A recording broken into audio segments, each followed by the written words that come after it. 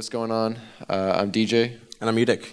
And we're here at the Creative Collective on our Tech Check night with Brendon Curtis. What's going on, man? Not much. We're just ready to go into a Lightroom tutorial. He's going to show us some post-process on how he goes through some of his photos. Can you give us kind of an overview of everything that you're going to be going through? Yeah, I'm just going to be going over different metering modes in the camera, how to use them, and then just a general workflow of editing. All right. Go for it, man. Cool. All right, so there's two metering modes that are important in your camera. One is general metering, which isn't actually what it's called. I don't remember what it's actually called. And it doesn't really matter because every camera company calls it a different thing. But it meters for the whole scene. So everything in this square, rectangle, everything that the sensor reads, it's going to read everything that's seeing. Does that make sense? So this is a photo taken in general metering mode. Yeah, this is a photo taken in general metering mode, okay, where it's metering for the whole scene. And you can, as you can tell, her face is obviously way too dark, and that emphasizes shadows under her eyes and the shadows. And her hair is properly exposed because it's exposing for the highlight. Because most of this is, I was shooting into the sun, so most of this is very bright.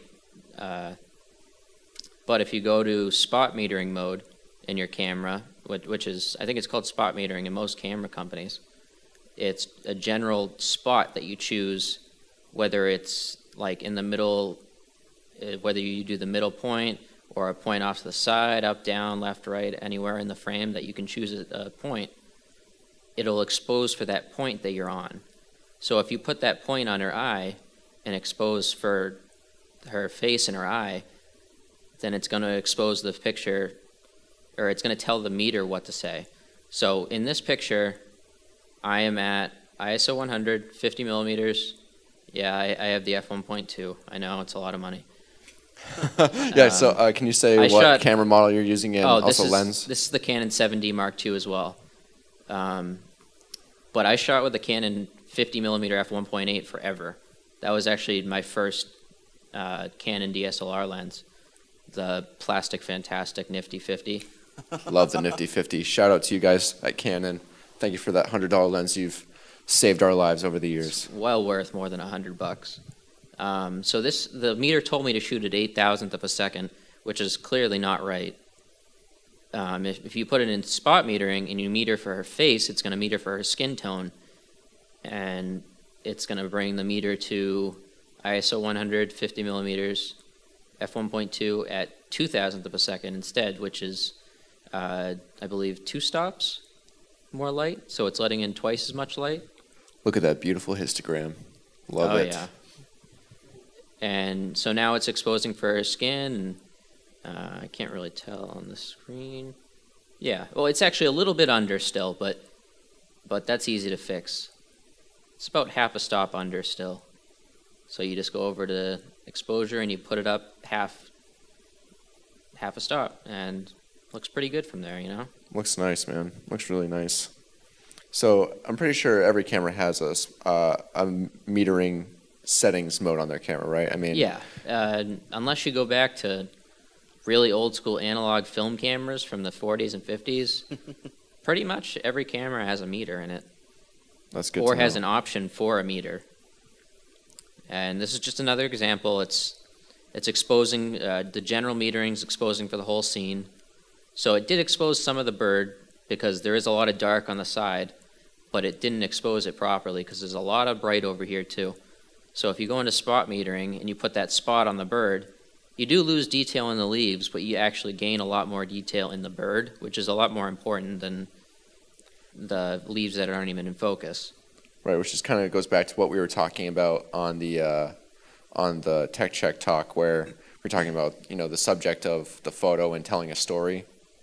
Like in the past, I'd probably say, oh, those, you know, in your underexposed shot, the leaves look really nice, but the reality is the bird's the subject of the photo. So yeah, that's exactly what you really want to expose for, because that's what's telling the story. Yep. It's great.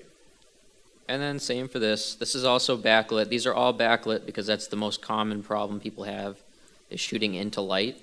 The meter becomes very stupid at that point and just meters for all the highlights. So this is metering for all the highlights in the the sun bouncing off the water and everything. Yeah, the outline of the duck is really nice and it's properly exposed and everything, but you don't see any of the duck basically. If you go, these aren't exactly the same shot because ducks don't really stand still, but that is one beautiful duck. it's a lot more detailed. Like you zoom in, there's beautiful feather detail. You can see even some of the skin flaking off his beak and inside his nose. I can even see the reflection in his eye. That is unreal. Yeah, that's I love the reflection in the light in the eye. Oh, also something very important is having catch light in the eyes. This isn't a really good example, but see this bright spot? As long as you have a bright spot in the eye, it gives it a lot more life than, like even if I bring this up, oh, it has a little bit of a catch light. But see how it's not really as prominent as that one? Not a very good example, but. No, that's actually, can you go back to the underexposed and bring it back to like its original exposure? Yeah. And then bring it up to what would be proper. Oh, proper exposure? Yeah. Basically, as close as you can get it to what you just had. Yeah, it's probably about 2 stops. And then can you zoom in to what you basically just did? Yeah. Because I just saw I mean, you can start to see a little bit of grain, but this is kind of a good example of from a post-process. If you underexpose and you're trying to fix your problems in post, when you underexpose, the consequences of that. So because you were kind of talking earlier about making sure that you get it right in camera first. So you're really just only doing minor adjustments in post, but you're trying to get the right shot in camera first. Yeah, because if I switch between these two, like you said, I'm trying to match them up as best as I can here, but see how there isn't much detail in this one, just because I think it's a little out of focus. I think it missed focus. It looks like the beak's a little more in focus. But even the beak, if you zoom into the beak on this one, look how grainy it is. Yeah, it's so dirty and the details. Because I brought it up 2 lost. stops. I increased the exposure by 2 stops instead of doing it manually on camera, and look how much cleaner it is. So even with the quality of like glass and the lens that Brendon was using and the camera, when you try to bring up an underexposed photo in post, you're still going to get the same consequences on any cameras. So I'm really glad that you showed that. Yep. That was good. Yeah, and then you just want me to go through some general editing? Yeah, go for it, man. Okay. Fire away. All right, I think that's out of focus. Nope, that's good. This is just general wide shot. I actually cheated a little bit, and I got a strobe over on this side, over up here, just because I wanted to. Wait, where'd you say the strobe was? It's up it's a little out of frame over here, right where I'm moving the mouse. So it's kind of like you faked sun reflection. Yeah, I mean, you can do the same thing with a $20 reflector. I didn't really have it's my mom. My mom was holding the C-stand to make sure it doesn't fall over. Bringing the family together. Yeah, there was a little bit of a flip out before this, so. Just for the techies out there, can you give some tech specs for the shot? Oh, yeah. Lens, model. Oh, you know what? Here. Where is it? There you go. So. Oh, nice. You should be able to see it a little better here. 2,000ths of a second, f1.4, ISO 100. And this is the 20mm art by Sigma. And really what cool body lens. are you using? This is the 5D Mark III. Nice. Yeah, I broke out the toys for this one because I kind of owed my sister a photo shoot anyway, so I figured I'd get these 2 over with at one shot, in one shoot, whatever. But yeah, I mean, it's an okay picture, you know. It's technically correct and everything. There's not a lot of creativity going on, but try to add in the building a little bit. You know, there's a lot more than this one that's a little bit more interesting. Her pose is a little weird, but I like the composition. It's nice. Yeah, rule of thirds, breaking it down into 9 pieces, and you put it on the intersecting lines. I wish I could show that, but I don't have Get like the a grid on drawing there. thing. If you go to crop, you should be able to. Oh yeah, that's true. Yeah. Oh, nice. There you go. Yeah, It's that's a rule of the rule of thirds. thirds right there. So she's pretty much on the top right third intersecting area. Oh, that's great. But yeah, let's see. Generally, I add contrast first, and you see it takes some of the shadows and darkens them, and it increases the highlights.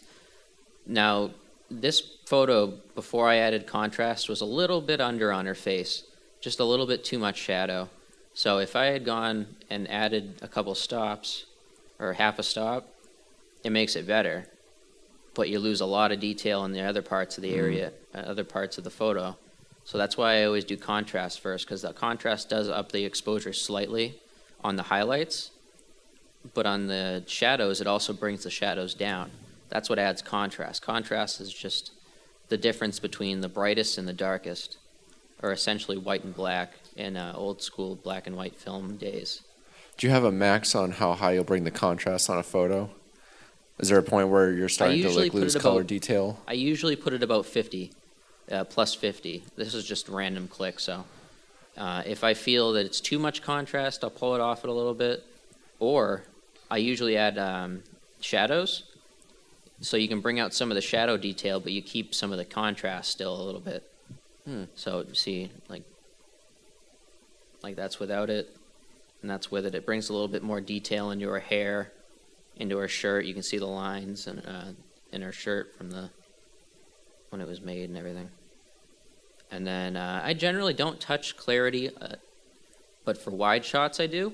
I'll usually do +5, +10 max, just because it makes it look a little grungy if you go any higher than 5 or 10, in my opinion. And then saturation and vibrance, just a little bit. Add a little color to it. For this photo, this lens is very contrasty, so sometimes you actually don't even need to add, or it produces nice colors rather than contrast. I mean, it does have nice contrast too, though. And then sharpening, I'll usually go to sharpening after that.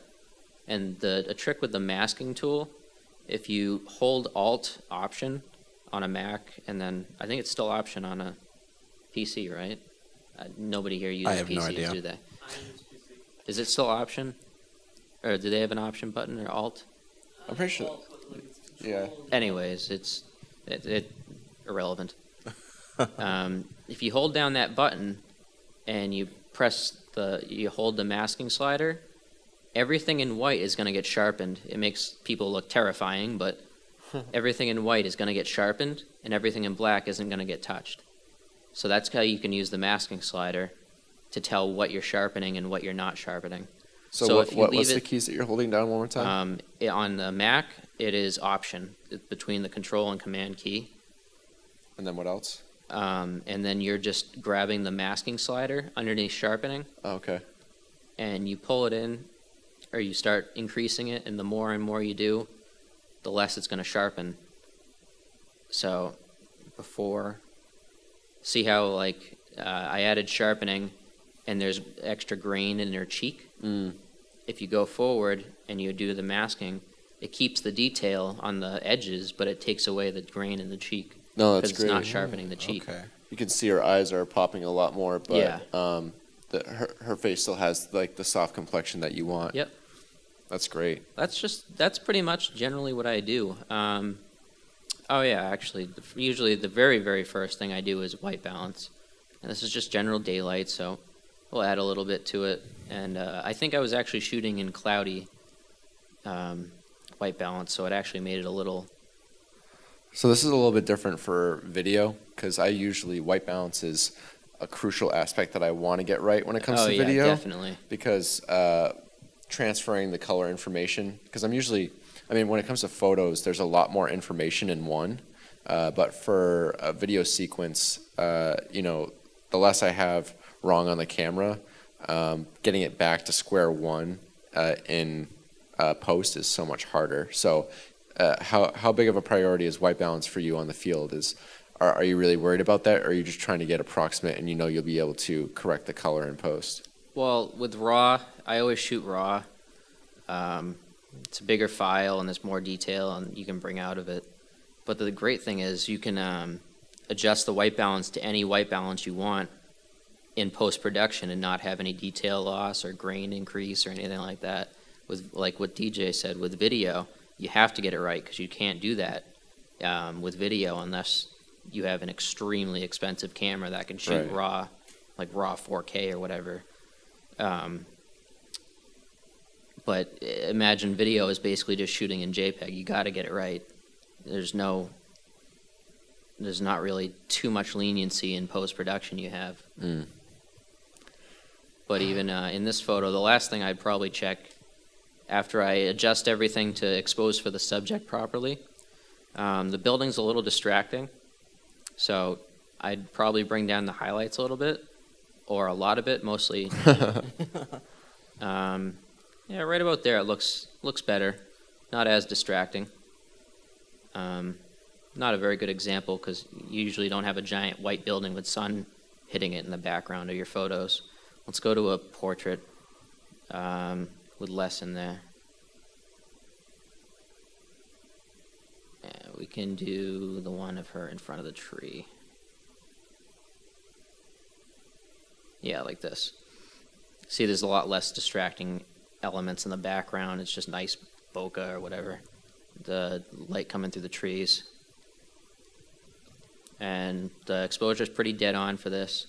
So if I do increase the contrast, it's probably going to make her face a little too bright, actually. So as soon as I see a problem, I go to fix it a little bit and pull back on that the highlight slider a little bit, and it brings it back in. She doesn't look like she's pale as a ghost anymore. It's and a good way to tell if your skin's exposed properly is zoom in 1:1. Because like you see here, it's like almost blindingly white. And then you bring it back in and it brings a little bit more detail in. A lot of people will shoot, a lot of fashion designers and fashion magazines will shoot high key because it's a lot easier to edit, which means that they overexpose the skin. Well, it's a generally overexposed image because even if you just bring up the exposure on here, look how much detail you lose in the face because the models don't have any detail on their face anyways in magazines, you know. It doesn't matter to them, but fun fact, yeah. So what would you say? So when you said zoom in and look at it, you said 1:1. What does that mean? Oh, 1:1 means zoomed in as far as you can zoom in. Oh, okay. So like over on the side here, up here, I have it on fit, which means it'll fit the photo in the frame. If you click on 1:1 or you just click with the mouse, it'll zoom in 1:1. See how it's highlighted now, 1:1? Gotcha. That's a really good way to tell if you're sharpening too much or if there's not enough details in the blacks or not enough detail in the highlights. You can zoom in and adjust to that, and then you can zoom out, and it's a lot more accurate usually. But I mean, there's really not too much I do to this photo. It looks pretty solid anyways. Technically correct. Not a whole lot of creativity. I just threw a tree behind her and stood her in front of the tree.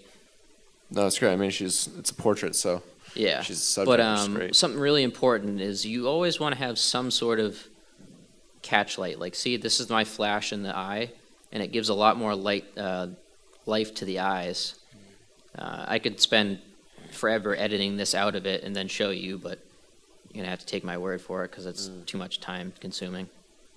No, it's a really good point though. Like I think it was the location shot with the White House. It was the side of the house was kind of drawing your attention because of how blown out white it was. Yeah. And I think just having some type of micro reflection inside the eyes helps you just draw your eyes to the subject that much more. Yeah, here's actually an example. This is one I shot with natural light with no fill flash or anything. And, it's a nice picture. There's not a lot of detail in her face, but it's slightly out of focus, actually. But you see how there's almost no life to her eyes? Where you switch to this photo, and her eyes just pop. Even in this one, even in the full photo, it's like, it's a nice photo. It's good, but there's no life to it, Even in a photo like this, where it's a faraway shot, having catch light in the eye is going to be noticeable, especially if you make a print or something. Just because, like, the full shot of this, not much bigger than this shot, look how much more noticeable her eyes are. A lot more life to the photo, and it gives you more of her personality. And see, in this one, she kind of just seems, not lack of a better word, dead. Lifeless. Lifeless, yeah. Actually, one time we met up and you said kind of a coined quote about the eyes and the subject. Oh yeah, the eyes are the doors. A couple different ways of saying it, but the eyes are the doors to the soul. Yeah, so it's sort of it's like the eyes are the lamp of the heart. So just two different ways of saying it, but that's a really good point. That I mean, you can clearly see in the contrast between those two photos, because this is a really nice composed photo, positioning, the framing, everything. But you can just tell that there's something. It's not drawing you in, and I think a huge part of that is getting those eyes active. And whatever you need to do that. So what's some techniques that you've used in the past to be able to bring the eyes to the life? Well, a lot of it has to do with fill light. So if you have a reflector and you bring a reflector in front of them, say your light source is behind them, and you bring a reflector and you fill in a little bit light, it really helps fill in the shadows and everything, and it makes it look nice, but it's also going to give a little catch light in the bottom of their eye, depending on, depending on where you're holding the reflector, above, below, at the chest line, or you can get really technical and introduce flash to it. But you can do pretty much anything you can do with a flash, you can do with a reflector, portrait-wise. You can fill in shadows, you can fill in and make a catch light. You don't even need to have a direct sunlight either. You can be in a cloudy situation and still bounce light. It works. I've seen it. I've done it. It works. That's pretty much it. If anyone has any questions watching this or in the audience, the massive audience, any questions? Feel free to ask me next time you see me, or send me a Facebook message or something if you have a question. Yeah, where can they find you? What do you have on social media? I'm on Facebook, Brendon Curtis, or you can look at any of my social media, which is Moments Suspended in Time. On Instagram, it's with underscores between the words, and my website is momentssuspendedintime.com. So feel free to check it out and take a gander. Got a lot of cool photos on there. Awesome. Thanks again so much for your time, Brendon. I really appreciate it. It's fun.